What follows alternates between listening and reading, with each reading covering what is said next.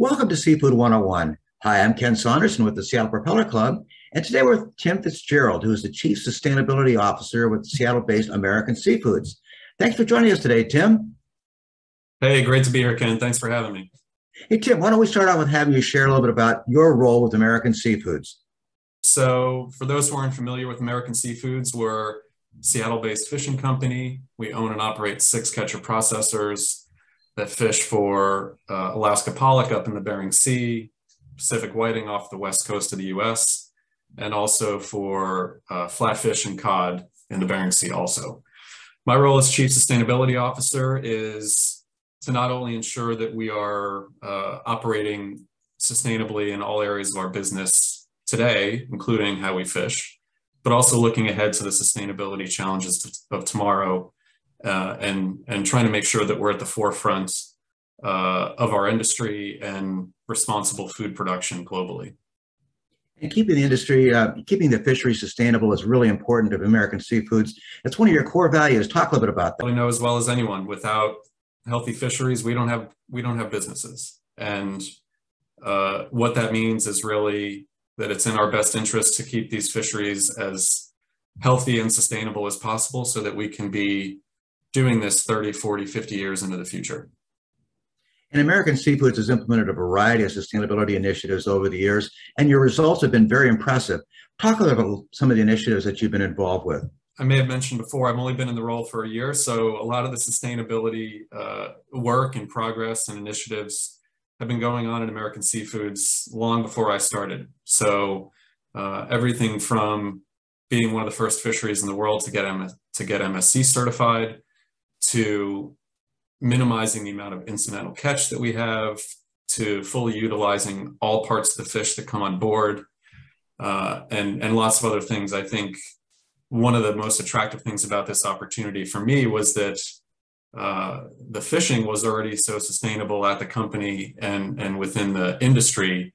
And that really is allowing me to look at other areas of the business and the industry and fishing more broadly, where we can continue to push the envelope of sustainability, whether that's on the materials that we use, the carbon that we emit, the technology that we're looking at into the future. These are all really exciting areas and ones where I hope we can continue to push the envelope. And you just recently announced a very exciting program to recycle trawling nets. Talk a little bit about that program. This is a cool evolution of, again, another project that we've been doing for a while. We've always been striving to make sure that the nets that we use when they're no longer in service are sort of handled responsibly. And we've gone through a couple different iterations of how and where we recycle them. And this latest iteration, we decided to do a little experiment and try to figure out what that would look like if we did the whole process soup to nuts here in Seattle by ourselves. And actually, I shouldn't say by ourselves. We worked with a local company called Net Your Problem that we've been working with for some time now. And we decided to really take a very quantitative look at what it would take to dismantle one of our retired midwater nets. And so how many person hours would it take? At what cost? What is the yield at the end of the process? And so those are all things that we're figuring out right now.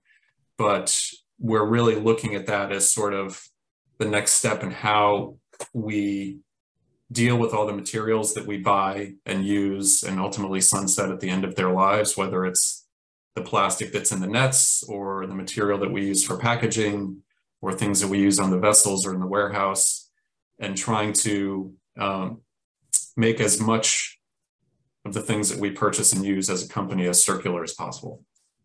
That's so exciting.